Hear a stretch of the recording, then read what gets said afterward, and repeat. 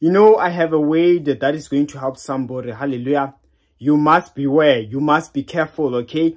You must understand that the enemy, just like in the book of Matthew chapter 13, after they had planted good seed during the day, in some other words, after they have spoken good things, prayed for good things to happen, the Bible says during the night, the enemy came and planted weed.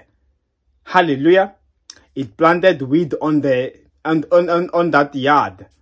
So the enemy does come during the night. And I have a word for somebody today that you must learn not to rest during the night. Begin to pray during the night, because when you are sleeping, they are busy planting negativity, speaking curses. May this person not be happy. May this person not enjoy themselves. Like, they speak negativity.